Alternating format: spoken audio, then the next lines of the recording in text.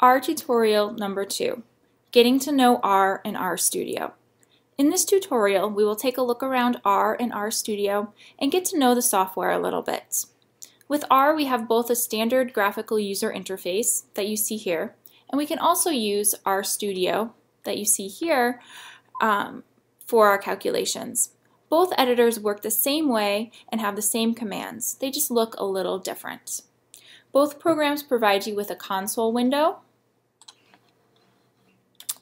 which lists some of the basic info such as the version of R, trick or treat right now, and the licensing conditions that we have under R. And below this you'll also see the R prompt, which indicates where you type your commands into R. You can type commands here, press enter, and R provides a response. So for example, I want to know what 2 plus 2 is. I press enter, and I see that 2 plus 2 equals 4. There are also several other important windows to R that I want to discuss in this tutorial. For the rest of my examples, I'm going to use RStudio. But if you choose to use the basic R editor, any code will work the same here as it does in RStudio. So now that we have RStudio open, I want to go through some of the different windows and functions with you.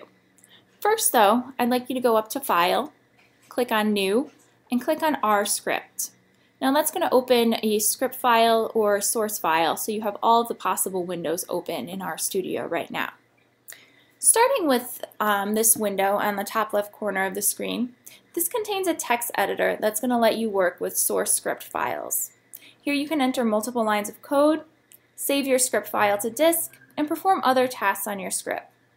This code editor works a bit like every other text editor that you've seen, but it's smart.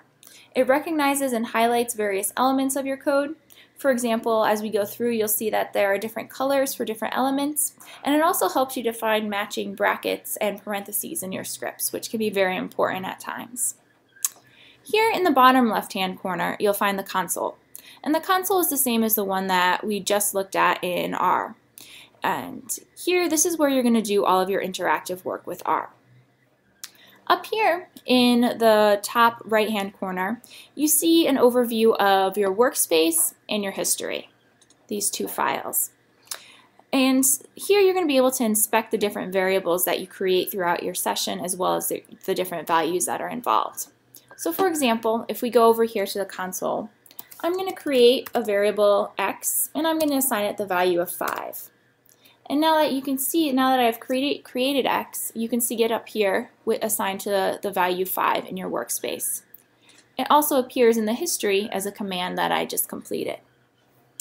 So over here now on the bottom right hand corner, you have access to several different tools.